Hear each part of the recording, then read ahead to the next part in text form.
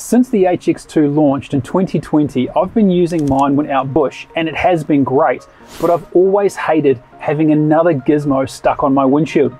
So how excited was I when Hema Maps released a dongle that works with most aftermarket head units to put a better, faster version of the brains of the HX2 right in the dash. I was pretty bloody excited.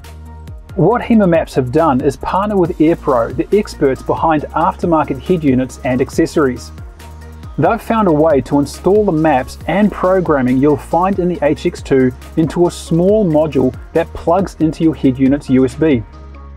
They've then made combos for the most popular cars like the 70 Series Landcruiser I'm sitting in, which you can order from Hema or pick one up from an Aerpro stockist, including Autobahn, Super Cheap Auto, Ripco and independent car audio specialists. Now, on to the install. The beauty of working with Aerpro is that pretty much every aftermarket head unit uses their mounting brackets and fascias. So when they added head units to their inventory, they made combos like the AMT-029 for the 70 Series Landcruiser. It comes with patch looms, a fascia and a 9-inch head unit made to fit the factory slot. Add on an AMH-XD3 and you'll be able to get Hema Explorer on the head unit. The beauty of all Aerpro gear is that you really only need basic tools. A Phillips head screwdriver, 8mm socket, some pry tools if you want, and maybe a couple of cable ties to tidy things up. So you'll have noticed that the unit we're taking out isn't the factory one. Now the factory one is as simple to take out as this one was. Now the reason why we took it out is we weren't sure if this one had a USB plug in the back, and it doesn't. But what we did learn is that it's actually the exact same fascia, which is great. And looking at the plugs, there are a few differences between this Aerpro and this, which is a no-name head unit. But this one is going to be an absolute piece of cake to plug in, especially with the patch looms. We might be able to reuse some that's in there. We'll find out in a second. The install is a 30-minute job. Pop the factory surround off, unplug the clock and hazard lights.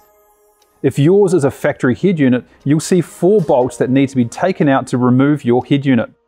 You will probably need to take the side brackets off to mount the replacement head unit. As ours was a straight swap into the same fascia, we only had to bolt the unit into the fascia and plug it all in.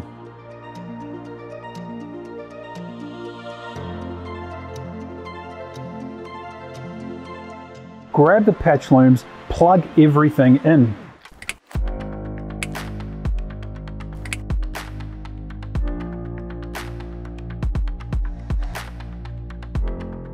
Here is where the AMH-XD3 plugs in. In the back of the head unit, you'll see a CarPlay Android Auto USB plug. Plug in the module and you're ready to test it.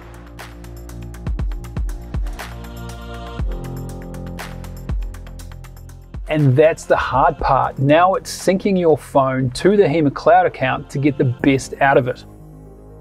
A little word of warning, because the Hema module runs between the head unit and your phone, you need to connect to the module and not the head unit. Make sure you disconnect from the head unit and only to the AMH-XD3 module. With the unit powered up, open up your phone settings, head to the Bluetooth section and look for the AMH-XD3. Connect to it like you would any other Bluetooth device. Once you've got your module connected to the internet, you also want to log in to Hema Cloud on the device.